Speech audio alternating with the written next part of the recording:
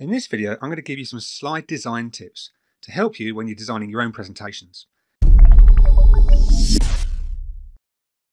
Now, a lot of this has science behind it and research behind it, but also a lot of this comes based on my personal experience designing PowerPoint slides in the past. Now, this first one, slide 2, is called a timer. Now, there's lots of timers you can download for free off the internet. So let me just show you this example here. I'm going to go to the reading view and I'm going to click to start the timer. This particular one is a 60-second timer. You can get timers for all sorts of durations, 2 minutes, 3 minutes, 5 minutes, 10 minutes.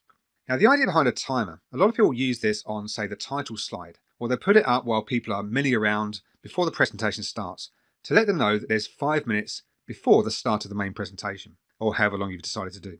Like I say, this one's 60 seconds.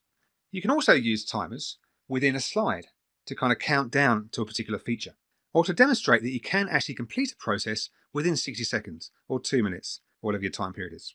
Let's go back to the slideshow. This next slide demonstrates what's called the rule of thirds. Now, in photography, this is quite a well-known concept. If you divide your image up into 3 by 3, 3 lots of 3 squares, the idea of the rule of thirds is that stuff should be roughly 2/3, 1/3. So my text down here covers 2/3 that way and 2/3 up. The bird is in roughly these last 2 squares here, so 2/3 up, 1/3 across. The logo fits in 1 square at the top there. So this is quite a classic example of the rule of thirds. A lot of people will take an image and just center it directly on the page. That's not as effective as putting the image offset to one side. So consider the rule of thirds as you're working with different images. I've got some other examples down here. So this next one, you can see the microphone is roughly in the right-hand third of this slide, and the text roughly consumes 2/3 of the slide.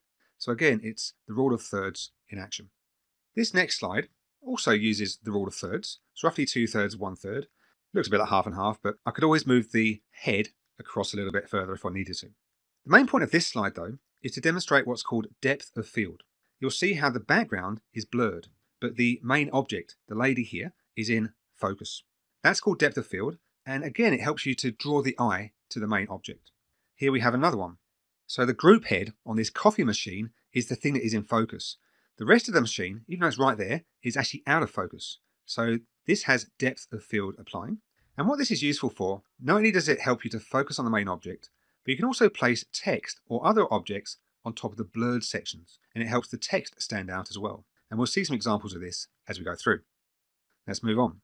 This next section is called contrast, shadow, and overlay, and it's all to do with text. So first of all, some general hints on using text. Slides should be kept as simple and uncluttered as possible. You notice the background on this one is just a plain color. It's actually got a very subtle gradient on it, but it's very plain and simple. The text stands out clearly on top of this background. So if you're going to use graphic images in the background, I'm going to give you some hints later on as to how you can actually manage those a bit better. But the busier the background, the harder it is to read your text, especially if you're at the back of the room and the projected screen is a long way away. The second thing is, you should always use a font size of at least 24 points. Now, when you are printing stuff, like let's say you take a Word document, your regular text there is normally size 11 or 12. So what you need to be thinking about is make it at least double for a PowerPoint slide. You might think that's massive, but when it's actually projected and when you've got an audience and some people are quite a distance from the screen, believe me, you want larger text on your screen. Too many people cram too much onto their slides, the font ends up too small and people can't read it. If you can go larger than 24 point, go larger than 24 point. And just to give you an idea here, if you look at the font size for what I'm using here, it's actually size 60. Okay, so I've got 3 key points on the screen here, size 60.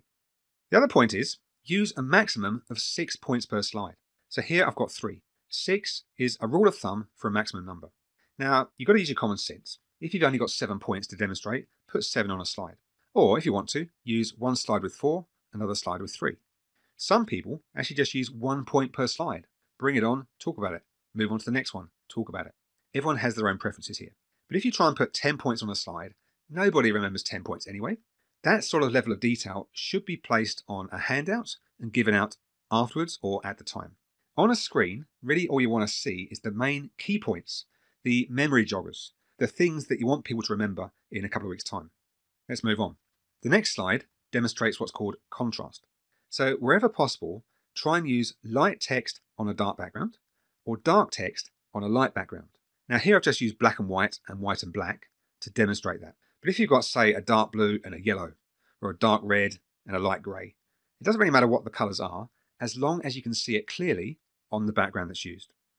The next slide demonstrates how to use text on top of a graphic or an image.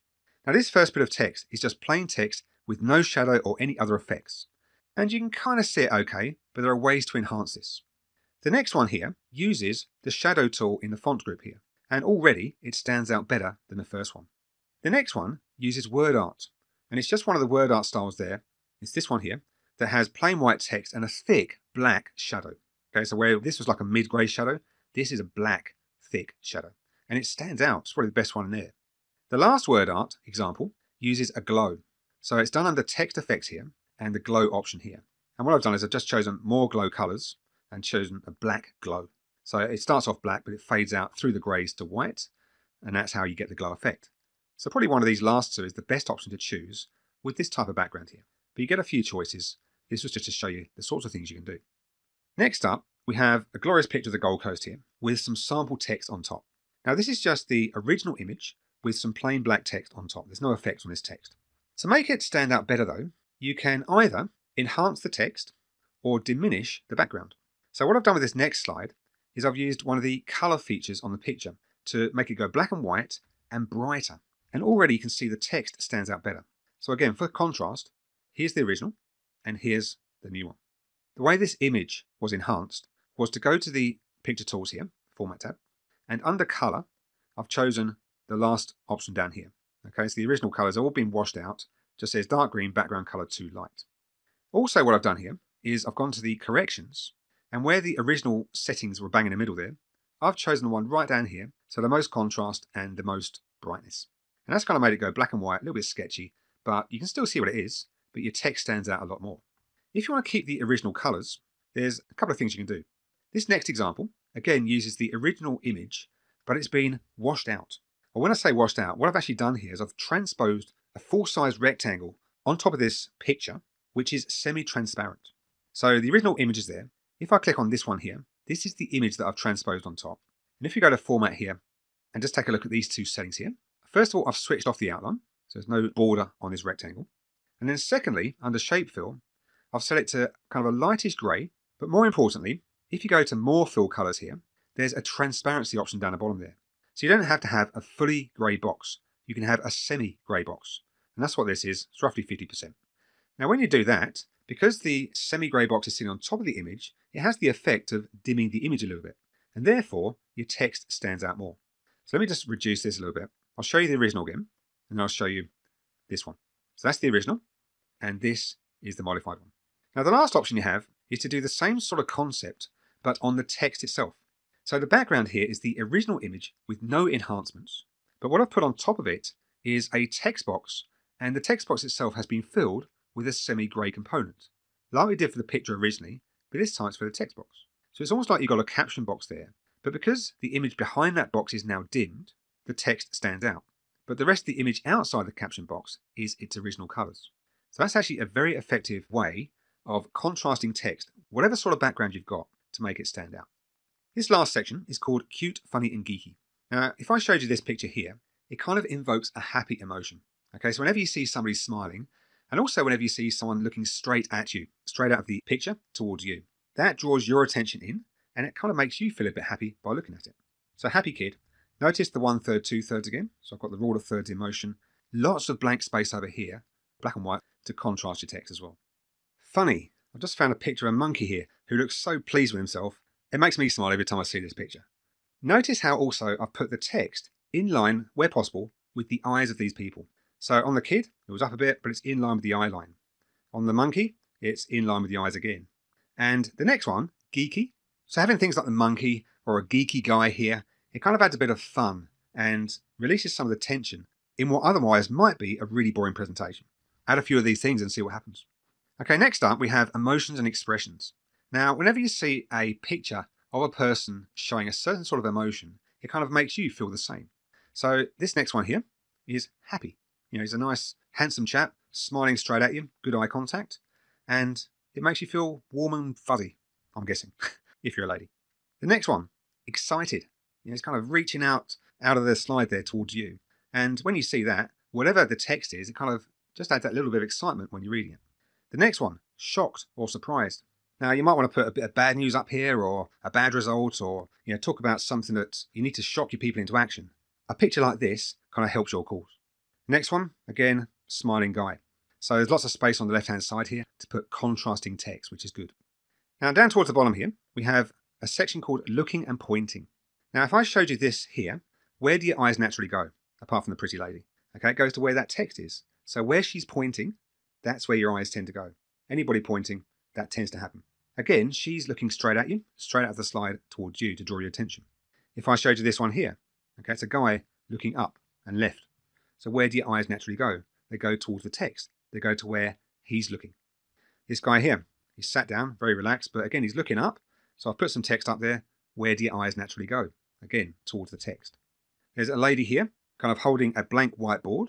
If you go to the internet, there's loads of pictures like this. Make sure you go to a stock photo site and download one and get the proper license before you start using it. Again, with a blank whiteboard like this, which is actually just a white background, you can put any text on it you like. And again, because she's looking down at the text, where do you look? At the text as well. And then the last slide here, again, another example of somebody looking up and left. So again, I've put the text where she's looking, and where do your eyes naturally go?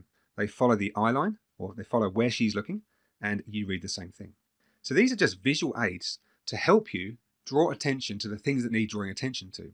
Okay, so just to recap from the top. We start off with a timer. Timers are good because they're kind of a moving object and they set the expectations of people. People know when the timer ends, so it kind of gets them prepared for the end point. We then use the rule of thirds. Okay, divide your picture roughly into 9, so 3 one way, 3 the other, and place your main objects into 1 or 2 or 3 of those at a time. Here's an example of that. We then talked about depth of field. That's where you have the main object in focus and then the background blurred. So we looked at the pretty lady. We also looked at the coffee machine. 2 examples there. We talked about what to do with text. A lot of presentations use text, so there's 3 simple hints here. We talked about contrast. We talked about adding effects to your text. So it could be a simple shadow, or there's a whole variety of word art effects that you can apply there. I'll then take you through a few examples of what to do if you're using text on top of an image. So we've got the original. We talked about making a picture dim. In this case, it was black and white and made really bright so the text stands out.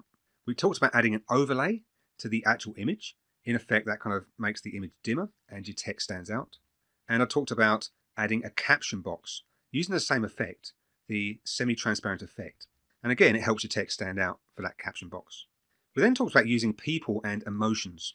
So from the happy to the funny to the geeky. And then different emotions again. We've got happy, excited, shocked, smiley. And all of these evoke emotions in people when they're looking at your slide. And then lastly, we talked about looking and pointing. So you look or point to whatever is important, whatever you want your audience to look at. So we had someone pointing, various people looking at various places, and it draws the eye. So they're my tips. And when I'm designing slides for myself or for other clients, these are the kind of things I put into play. I try and keep things as simple as possible. At the end of the day, it's the message that's important. It's not really the design that should be winning the day. Okay, the design is there, the PowerPoint slides are there, just to aid you as a presenter, to enhance what you're saying or to emphasize the main points that you want to get across. So I hope that's been useful. Put some of these into practice as quick as you can with some of the content of some of the images that you work with on a daily basis.